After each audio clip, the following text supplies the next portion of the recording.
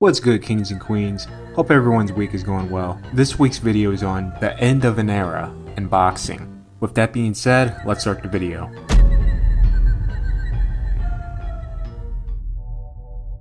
The heavyweight division in America used to be the center of attention. In order to be the best, you must travel to America to make your voice heard. The popularity of the heavyweight division was so massive that it casted this shadow across other weight classes, preventing to gain notice with their talent. America had a massive stable and a political stronghold over heavyweight, as there wasn't really much competition. The only competition really were fighters from Soviet Union and Cuba, but they were not allowed to turn pro and fight professionally, thus plateauing their career as a fighter. When the Soviet Union collapsed and former Soviet republics began to stabilize, as the 90s was a very grim period in Eastern Europe, you began to slowly but surely see talent emerge from these new governed nations.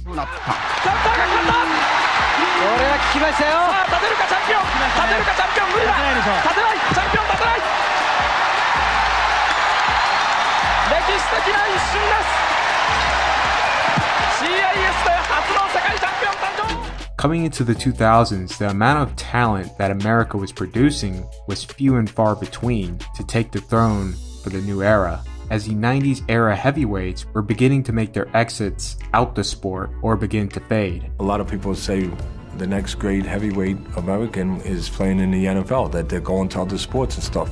But it's not just because the NFL is there, it's always been there. It's because there's no marketing going on. There's always a football field.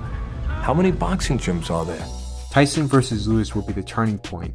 After defeating America's biggest cash cow, he had vacated all his belts, but the WBC and IBO. He would then face Vitaly Klitschko, then retire.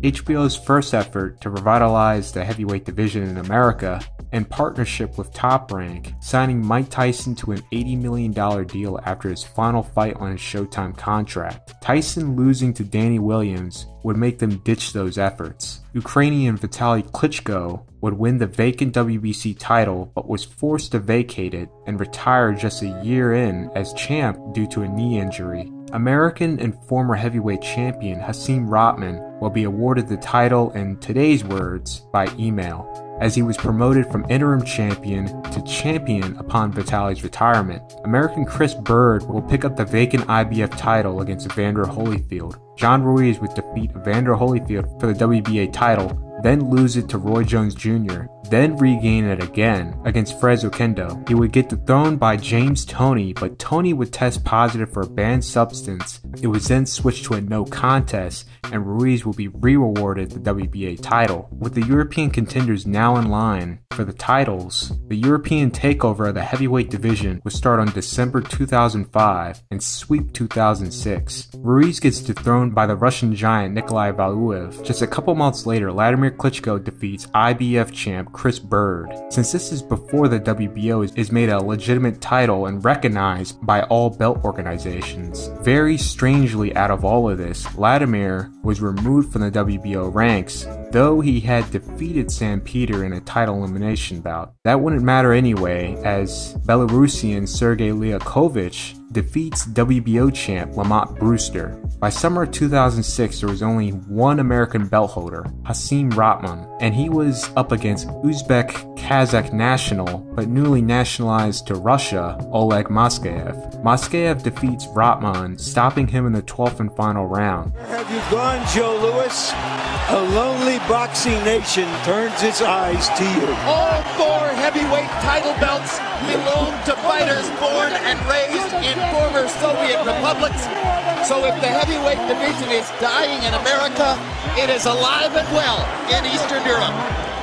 To complete the takeover, Vladimir Klitschko travels to Madison Square Garden to face contender and US hopeful, the 29-0 Calvin Brock, in November of 2006. Klitschko stops Brock in the 7th round to retain his titles. And Wayne Kelly's going to stop it. A knockout win for Klitschko. Liakovich would get dethroned by American Shannon Briggs in one of the greatest finishes to end the era in American heavyweight boxing. Briggs' reign would come short and he would lose the title against Sultan Ibragimov. By 2007, all the power politically rests in Europe, to where you see more Americans traveling overseas to fight for the title or make a name of themselves. These nations' TV networks, advertisers, and investors have been waiting many years to have a heavyweight title fight in their backyard, as they were blocked from having such privileges, which you can tell from the production for these events. Now they have that power, and from what it looks like with the heavyweight picture, it's going to be like that for a long while.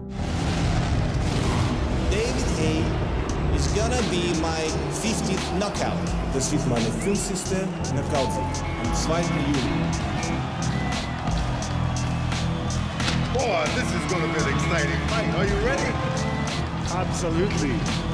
I go and take my brother.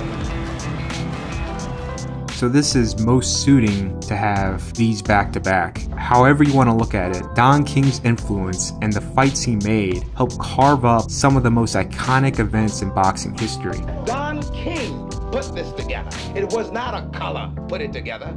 You understand? I'd like to call him the Messiah. What led to King's downfall was his shady business practices and taking advantage of the financially illiterate. Though King did claim he provided services to fighters to help them become more financially literate, invest their money in the right places, given how history is with fighters outside of King's stable and how they refuse to learn such vital skills, where their earnings are drained before retirement, you can only put but so much blame on the promotion or the promoter. You can only teach someone who is willing to be taught. I think a prime example of a fighter from an incredibly volatile era of fight purses who became financially literate and kept pretty much everything is Larry Holmes. The 30 for 30 doc shows a young Larry building his dream house before his biggest fight against Muhammad Ali. Then fast forward to present day, Larry is still in that very same house he built. Larry is the ideal fighter to learn from when it comes to having flash and moderation, learning the trade and not getting stuck in the game. With that being said,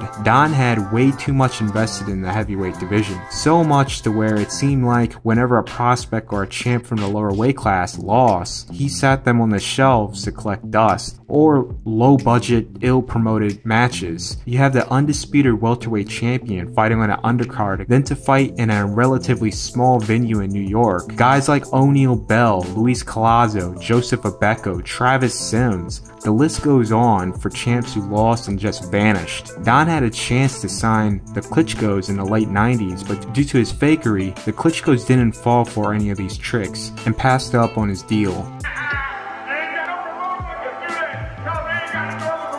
With the heavyweight division and America's influence falling apart in the mid-2000s, these powers going to Europe, King had no stable to fall up on, and fighters who were signed were quickly trying to get out of their contracts as King's deals with TV networks were beginning to wither away, as Showtime, who Don King was with, was beginning to shift their attention to the lower weight classes. How do you promote and unify this thing? Because for 11 rounds and 2 minutes and 30 seconds, this was not a fight that was worthy of a heavyweight championship title. That's your opinion. Well, it's the opinion I think of everybody who was watching as well. And that opinion would have had some validity to it had it not been the knockout. But since there was a knockout, who's to say that Shannon wasn't planning it all the way? To pinpoint when exactly the era is officially changing the hands of power and the influence will no longer have a push will be on June 2nd, 2007. The last of the US heavyweight title holders, Shannon Briggs, who is promoted by Don King against Sultan Ibragimov. Sultan beats Briggs for the WBO heavyweight title, and in this European article, it brilliantly states that the monopoly returns back to Europe. Donald Curry will go down as one of the greatest, if not the greatest, amateur boxer to not win a gold medal, with a record of 400 wins and 4 losses. He was not allowed to compete in the Moscow Olympic Games due to the United States protests of the USSR putting boots in Afghanistan. By the time Curry got into title contention, Sugar Ray Leonard announced his retirement and Thomas Hearns was campaigning at junior middleweight. Curry would pick up Leonard's vacant WBA title against Korea's Jun Jun Suk Hwang. He will then unify against IBF champion Marlon Starling. A year and a couple defenses later, Curry is now unifying against Milton McRoy. It's 1986, Marvin Hagler is on top after defeating Thomas Hearns. Sugar Ray Leonard is supposedly retired for good. Roberto Duran is at the bottom, rebuilding his career. Outside of what's happening at heavyweight, Donald Curry is on the cusp of being one of the faces in the sport due to his dominance of the welterweight division. All of that would come to a halt when the WBC mandatory and 5-1 underdog Lloyd Honeyghan pulled off the upset, defeating Curry. So there was some drama leading up to here. When Curry was the undisputed champ, he asked Ray Leonard and his management for an advice if he should move up to face Marvin Hagler. They told him no. Then very shortly after that advice was made, Leonard comes out of retirement to face Marvin Hagler. Curry then tried suing Leonard for $1 million in financial damages. In Curry's campaign at junior middleweight for the WBA title against Mike McCallum, Curry wanted Leonard removed from the broadcast team for this fight due to their beef. Up on all judges' scorecards coming into the 5th round, McCallum would finally have Curry locked in for the perfect punch, laying Curry out. As this was still possibly a pending lawsuit against Leonard, the commentator Barry Tompkins tells Leonard on the broadcast, "You settled a case out of court here." This was named Ring Magazine Knockout of the Year. This would completely end what would come up of the Curry era and ironically start the new era of the long-reigning champ Mike McCallum. After Manny Pacquiao's loss to Floyd Mayweather, the Manny train continued to pull, defeating Tim Bradley in their 3rd fight for the WBO International title, then to defeat WBO champion Jesse Vargas. Manny would then lose the title against Jeff Horn. Due to the media backlash at the time of the results, Manny had one last go on top. He would face newly crowned WBA regular champion Lucas Matisse. Manny would look impressive against Lucas and gain the WBA regular title. Please keep in mind, Keith Thurman is a true WBA welterweight champion as he holds the super title. The Lucas fight was under Manny's boxing promotion, with Manny already not in the best relations when his contract came to an end in December of 2016. When it came to his fight with Lucas Matisse, ESPN Plus, which is under Top Rank, supposedly got the rights to air the fight in the States. Not only Top Rank, but a few other parties failed to pay Manny the rights to air the fight. So pretty much they illegally streamed the fight in HD for hundreds and thousands of people while they raked in subscription sales. Manny sued them for not making their payment, and for future MP promotion fights, he will restrict them from getting the opportunity to buy the rights till the payment is made. I cannot find any sort of updates, so I'm assuming it was settled out of court, but these relations are definitely severed as Manny would sign to PBC Al Haymon and also take his promotion and stable of fighters with him. Those notable fighters being Isaac Pitbull Cruz, Mark Magsayo, and John Ray Casimero. Manny's first fight under the PBC Showtime banner, he fought Adrian Broner. He would outclass and outshine Broner to a unanimous decision. This would set up the fight against the real WBA champion, Keith Thurman. This will be the fight to either, depending what happens, end the Pacquiao era or keep on chugging as Manny is now 40 years of age. Manny would turn back the clock and get the split decision victory over Thurman to set up what would be a super fight against Errol Spence Jr. With Spence's car accident and the pandemic happening, this really messed up setting up this fight. By the time it was set up, Pacquiao was already made champion in recess and mandatory challenger Yordenis Ugas was promoted to champion. To avoid a Graciano Rosicchiani situation, which Ugas would have every right to bring the WBA to court over and win by landslide, using the Graciano versus WBC case as an example, the WBA made the wise decision of revoking Manny's request to restore him as the champion, making it a unification against Spence Jr. Just 10 days before the fight, Spence was forced to withdraw due to a torn retina. Ugas was already in camp, came in as Spence's replacement. The winner fights Errol Spence, and well, you know, the winner of that will go on to fight Crawford for the undisputed title. Manny will come up short and lose by unanimous decision. He would immediately announce his retirement and announce he would be running for president. Back with the video in a short bit. Be sure to hit that like button so all the rest of the good folks can see the video. This video's comment section topic is, what is your top 3 favorite weight classes in boxing? And what is the matchup you have been eagerly waiting for in those weight classes? Leave in the comments. Thanks for sticking around, and let's get back to the video. The era of the Golden Boy came crushing down abruptly, with HBO at doubts who would hold the torch. After Oscar's mega fight with Floyd Mayweather, he was preparing for the rematch. He had a tune-up fight against Steve Forbes, with Mayweather Sr. back at the helm as head coach. Do I want my son knocked out? No.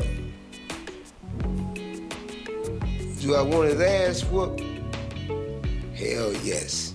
He needs it. This was also Oscar's first non-pay-per-view fight, and it was held in an outside venue. Due to the immediate success of HBO 24/7, since this was an Oscar fight, the HBO Countdown series will receive the 24/7 production treatment. I'm not the greatest at this time, that time, poor time, part time, but of all time. This is the story of a boxing legend seeking a storybook ending, with one of the best ending montages that no one saw. At the catchweight of 150, Oscar will put up an impressive performance against Forbes, getting the unanimous decision. The HBO team was quite confident that the Mayweather rematch is a done deal for September. The outcome mean to that possible fight? The fight looks like it's virtually a done deal. I can guarantee you one thing right now. I will beat him. I will. Yeah, will you guarantee when you're going to fight him?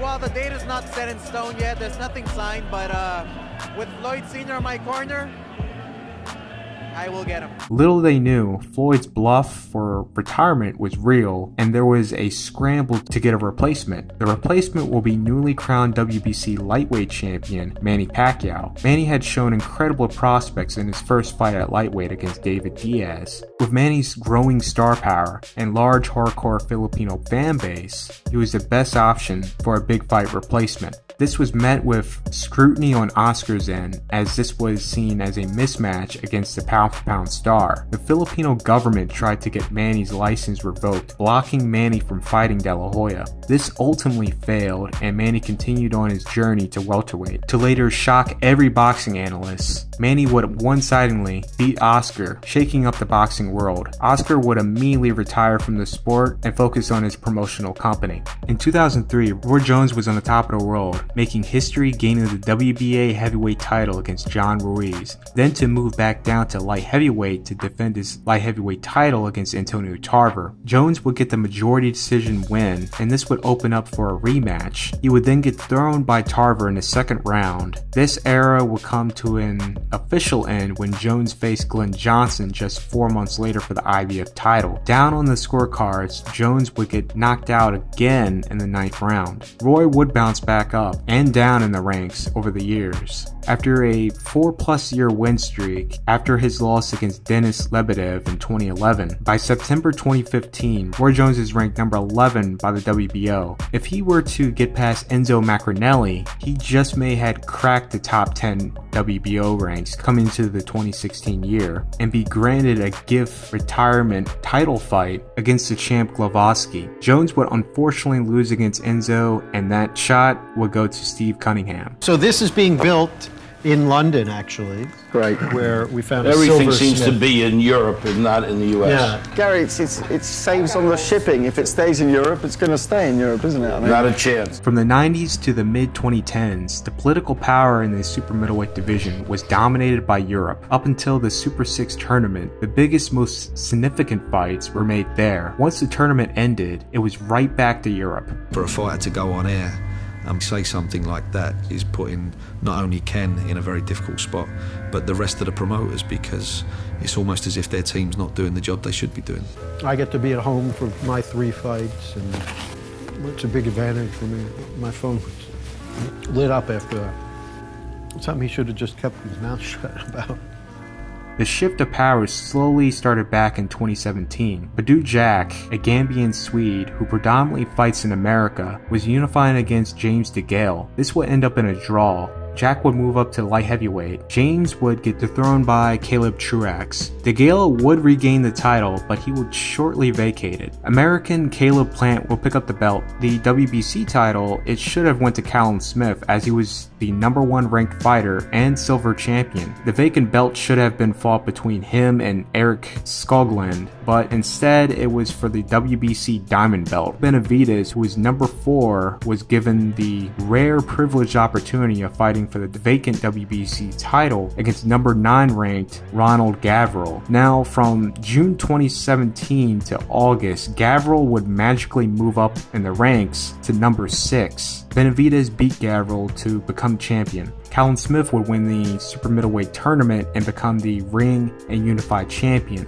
Now, the division really is in a political split. IBF and WBC is residing in North America within the PBC Showtime networks. WBO and WBA is in Europe within Eddie Hearn and DAZN coming into 2020. That would come to a change when Canelo fully started his campaign at super middleweight. Canelo first went after Callum Smith. Due to Benavidez not making weight in his previous fight prior to the makings of Canelo Smith, the vacant WBC title will be fought between them. Canelo beats Smith and gets the WBC, WBA, and ring titles. He will then go after Saunders for the WBO. Then all what's left is the IBF. Canelo crosses over to Showtime PBC and beats Caleb Plant for the title, making it so that the biggest money fights and the political power is now back in North America. Something that has not been seen since Sugar Ray Leonard's brief stay in the weight class before heading to Europe. With Canelo in power, right at the door, David Benavidez, Caleb Plant, Christian Mbili, and David Morrell.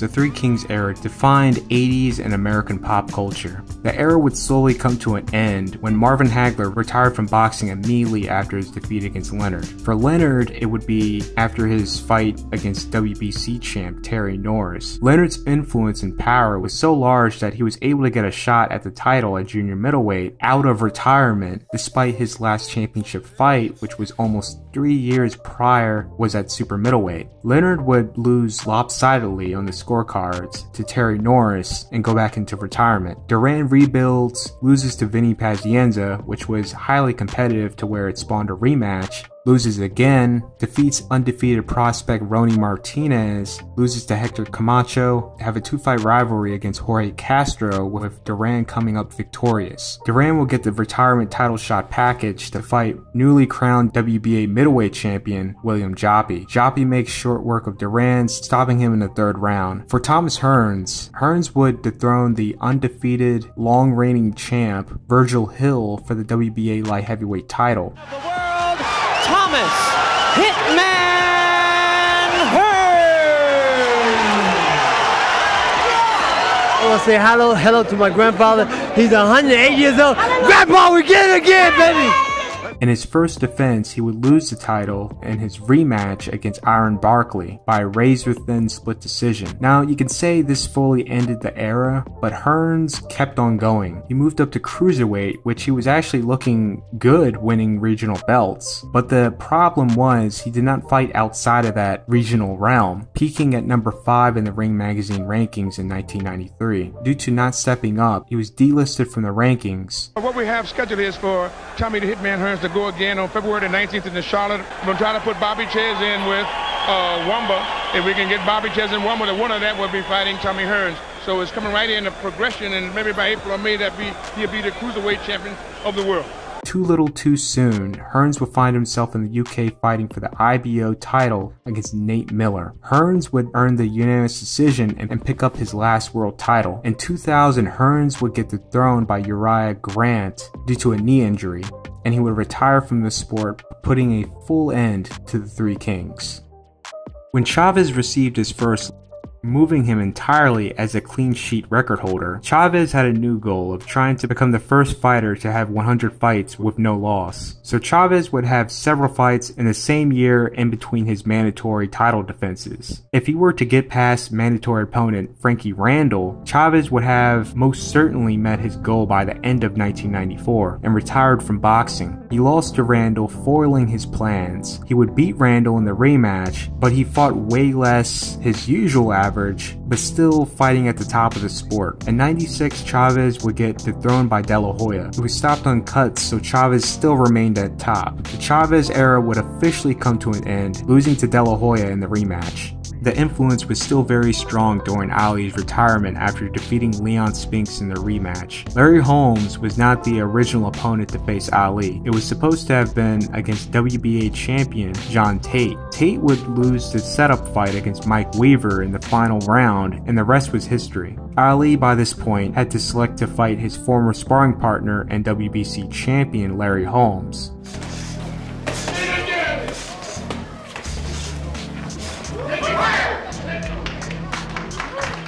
One more. Ali was not the same fighter he was 2 years prior, and what really didn't help at all, he pretty much ruined any chances he would have against Holmes by taking thyroid medication to lose weight, doubling the amount of dosage, causing some serious damage to his system to where he had little to no energy to fight. This fight would be unfortunately dragged out for 10 rounds due to the incompetent ref, and it would be finally waved off in the 10th round after Dundee literally screaming at the ref to stop the fight. He said that's lost. He handled it with dignity. Anthony Angelo wants to stop the fight. And now I'm arguing with it. Angelo Dundee wants to stop the fight. That's it. And on top of that, that's the end of an era part 1. For more installments, be sure to like, share, and if you're new, subscribe. Subscribe to the Patreon for Patreon-backed projects and early access. This project is on the tail of Prince Nassim Hamed versus Kevin Kelly and Floyd Mayweather versus Ricky Hatton. I'm Alpha Sancho, and I'm out.